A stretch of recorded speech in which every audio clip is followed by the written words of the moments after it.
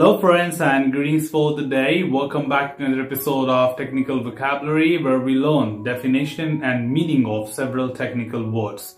As a part of today's episode, we are going to get into another important level of testing which is commonly called as usability testing.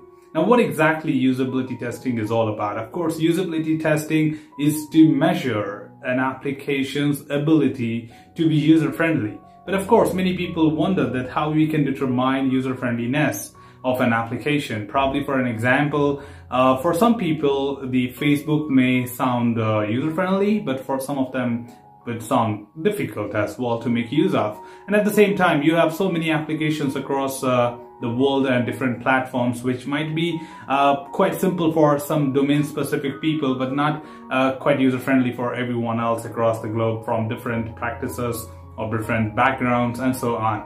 So how do you basically determine user-friendliness of an application? Of course, it depends on the target audience. Like, for whom are you making this application? Understanding their mindset, understanding their background knowledge, understanding what kind of expectation they come from.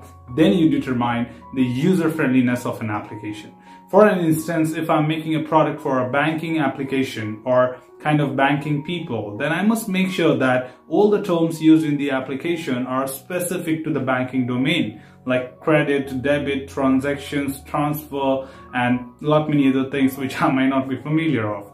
So yeah, so this is where we set the expectations right from the target audience for whom this application is all about, and what kind of interface they have when they work with such application, what kind of words or terminologies they will be expecting in order to be more convenient and proficient to make use of that.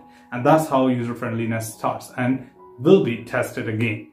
Now, usability does not really wait for the system to be completely ready to begin.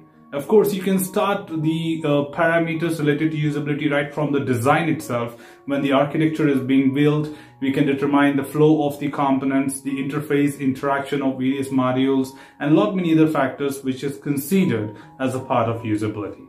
So yes, you can begin with the usability parameters right from the architecture level, and then once, of course, your application is ready, from the system point of view, you can conduct the usability testing in certain thing called as usability labs. And of course, there are definitely good ways to do that.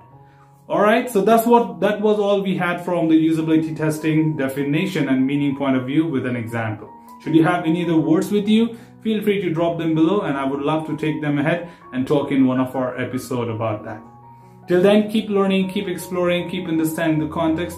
Thanks for watching the video, team, and happy learning.